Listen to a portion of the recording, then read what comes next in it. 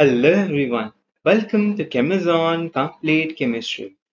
In our today's video, we are going to see some more important stereochemical terms. So this is a part 2 of the same topic. We had already seen some of the important terms chem, like stereospecificity, stereoselectivity. Then we saw enantioselectivity, enantiospecificity, diastereoselectivity, and diastereospecificity. So in this video, we're going to see what is chemoselective, what is the meaning of regiospecific, and what is regioselective. And this is one of the reactions that we're going to see. So let us first understand what is the meaning of chemoselective reagent. So chemo means chemical reaction. Okay, chemo means chemical reaction. Okay, so a reagent that is selective towards one particular chemical reaction, or we can say one particular functional group. Okay, a reagent that reacts with one particular functional group in presence of other functional groups. As you can see here, the definition of a chemoselective reagent is written. Chemoselective reagent reacts selectively with one functional group in presence of other functional groups. Now let us understand the meaning of this with the help of an example. Suppose I have this reactant cycloalkane, and here I have an ester group. Okay, this is RCOOR, that is ester group, and I have a ketone group. Now this, if I react it with a very strong reducing agent like lithium aluminum hydride, what will happen? Lithium aluminum hydride reduces both ester as well as ketone group. Okay, so what will be the product that we will be getting? The ketone will be reduced to secondary alcohol, and the ester will be reduced to primary alcohol, CH2OH. So this basically reduces by donating H minus, and that is, it is a hydride donor. Okay, now if I add another reagent, that is sodium borohydride, so it again donates hydride ion and reduces by donating H minus ion. Now NaBH4, if you see the reactivity of NaBH4, it will definitely react with ketone, okay, ketone to form secondary alcohol. It will reduce ketone to secondary alcohol, but it does not reduce ester. Okay, so this reagent NaBH4, we can call it as, it is a chemoselective reagent.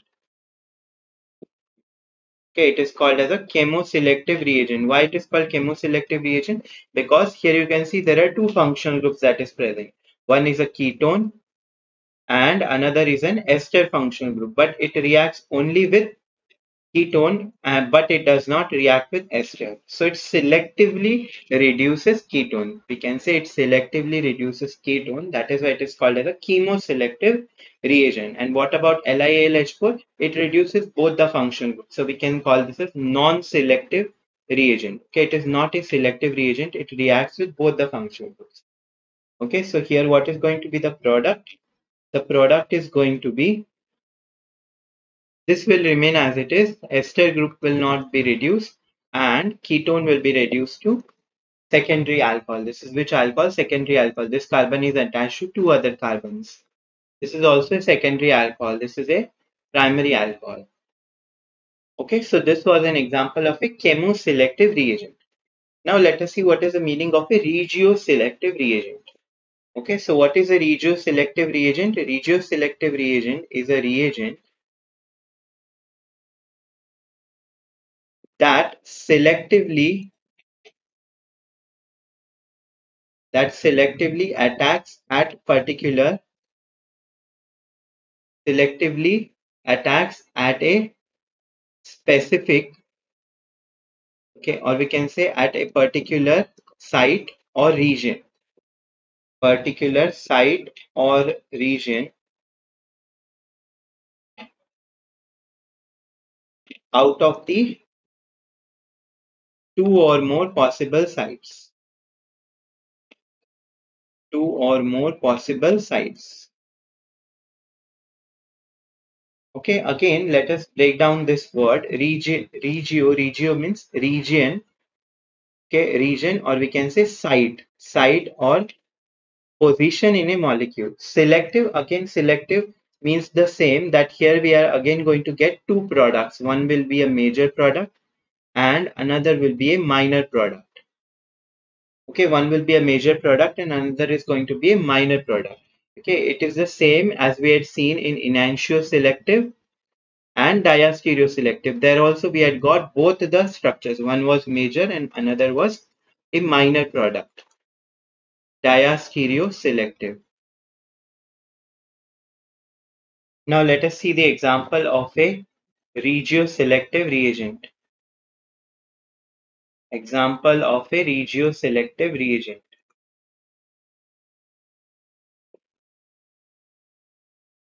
Regioselective reagent.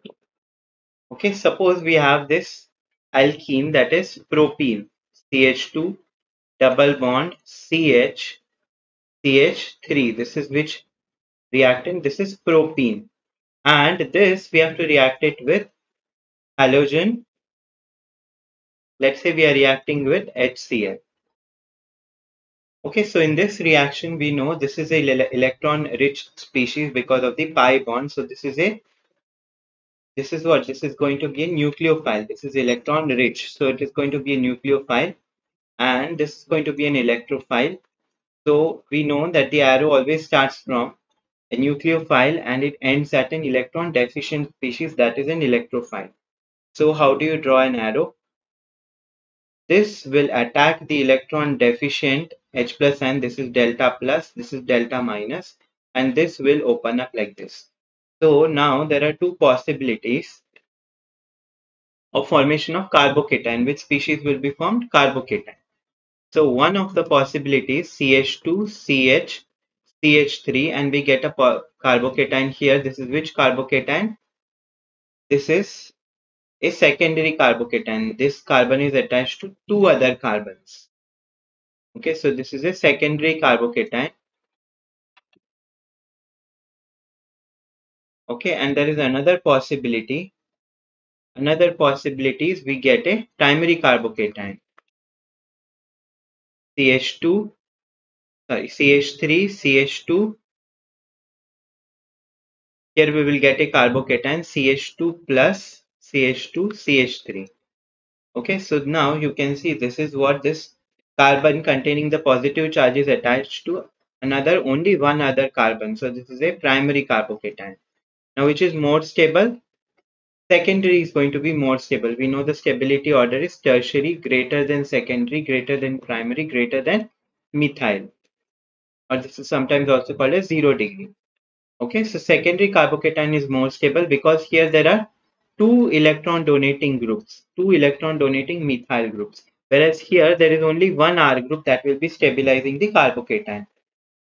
Okay, so this is more stable. And this is what? This is less stable carbocation. Now last step is what? Last step is we add the Br minus that we have removed. Okay, Br minus will attack. Similarly, here also Br minus will attack and we will get two products. One is this 2-bromopropane and another is a 1-bromopropane. So this is going to be the major product. Why? Because the carbocation formed here is more stable, and in the second case carbocation is less stable. So this is minor product. So you can see how the reagent is attacking at two different sites. This is one site, this is another site. Okay, so there are two different sites or region that are possible. So at one time it attacks only one particular site, but overall in the reaction you can see both the products are formed. One is a major product and another is the minor product. That is why it is called as selective. Okay, regio, because there are two different regions of reaction possible or two different sites of reaction possible. Okay, so this was the example of a regioselective reagent. Now let us see what is a regiospecific reagent. So as you can see, regio means region and specific means only one particular product will be formed. Only one product will be formed. That is, only one site is attacked completely. That is 100%. This can also be called as 100% regioselective. Okay, because there is only one product that is formed. Only one product is formed. Okay, what is the example of a regiospecific reagent? Let us see that. Suppose I have this alkene. Again, let us take propene. Now, there are two different set of reagents I will write. One is HgOAc twice. This is called as oxymercuration, and NaBH4 demercuration. This reaction is called as what? It is called as oxymercuration. The first step is oxymercuration,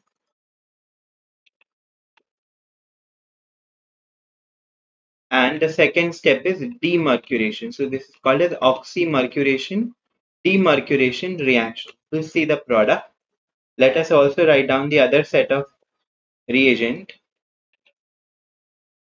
This is BH3 THF hydroboration, and second set of reagent is H2O2 and base NaOH.